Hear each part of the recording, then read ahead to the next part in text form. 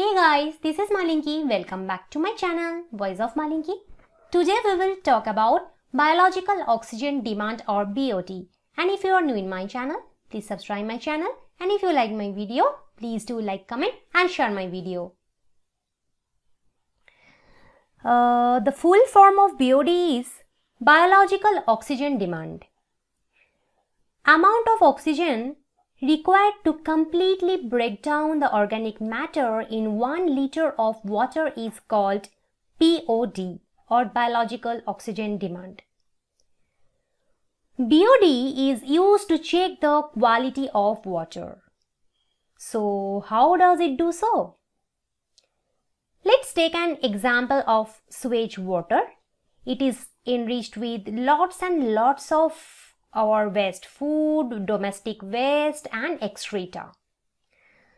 So, when these are released in water, bacteria population become very happy since they can consume these stuff as food.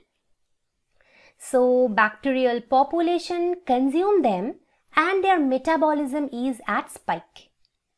Food is combined with oxygen and gets broken down to yield energy in the form of ATP.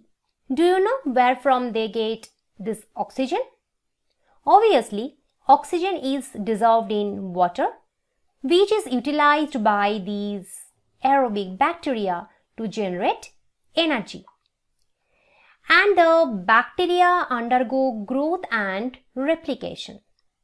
More and more progeny will come and they will utilize the food and oxygen to continue the cycle.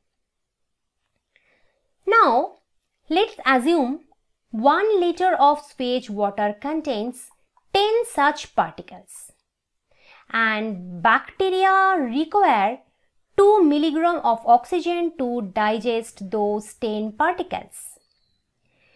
Hence, we can say that the BOD is 2 milligram per liter.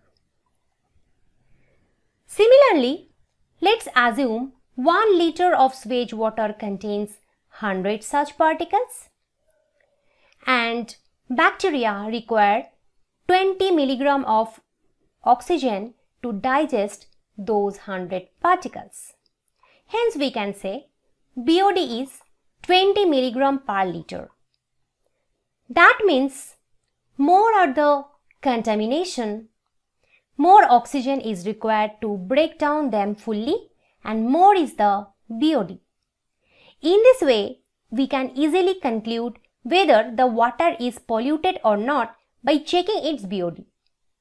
Higher BOD indicates lower water quality and hence it is called biological oxygen demand since biological organisms such as bacteria demand for oxygen to break down the organic matters.